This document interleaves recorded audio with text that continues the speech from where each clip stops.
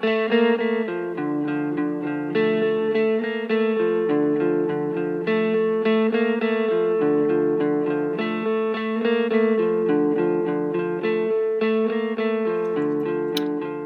if a sighted person were to construct it, it might come out looking something like this. It's not quite the neat puzzle that we had before. So what's happened here? Well, looking at clause 1.1, there's visual methods that have been used to obstruct a sighted person. So that's the colours. As you can see, the bottom layer is yellow, the middle layer is red, top layer is blue. And second to that, the weight or shape has been used to obstruct the sighted person.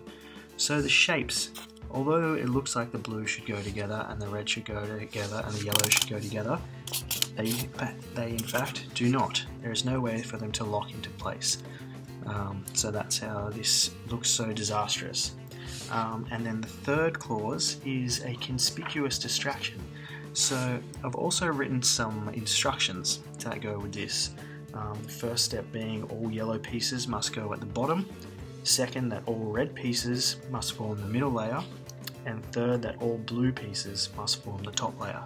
So now let's go back to how it would be constructed by a visually impaired person, and I'll explain the difference. So addressing how a visually impaired person might put this together, looking at clause 2.2, I've used textures. So this base layer here, all the pieces are glossy, so a visually impaired person can feel that they'll form the base layer. The second layer is not glossy, it has a cardboard texture, and then the top layer is styrofoam. So addressing clause 2.3, I've used weights as well. So this base layer is the heaviest layer, and then the middle layer is the second heaviest layer, and then the top layer styrofoam, nice and light.